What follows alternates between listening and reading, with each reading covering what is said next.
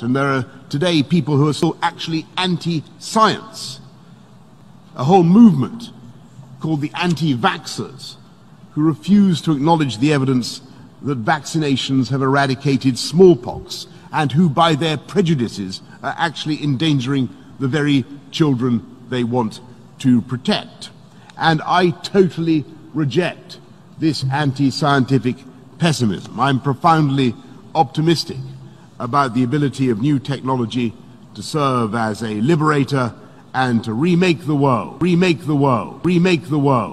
wondrously and benignly. Indeed, in countless respects, technology is already doing just that. Nanotechnology, I mentioned earlier, revolutionizing medicine by designing robots a fraction of the size of a red blood cell, capable of swimming through our bodies, dispensing medicine and attacking malignant cells like some Star Wars armada. Neural interface technology is producing a new generation of cochlear implants. I think of new tools that we acquired, but over which we, the human race, had the advantage, which we controlled. And that is not necessarily the case in the digital age.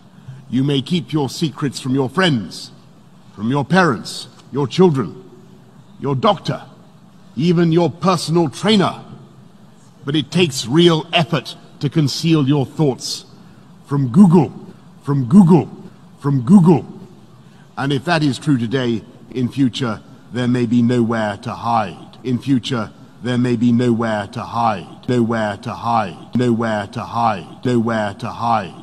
Smart cities will pullulate with sensors, all joined together by the Internet of Things.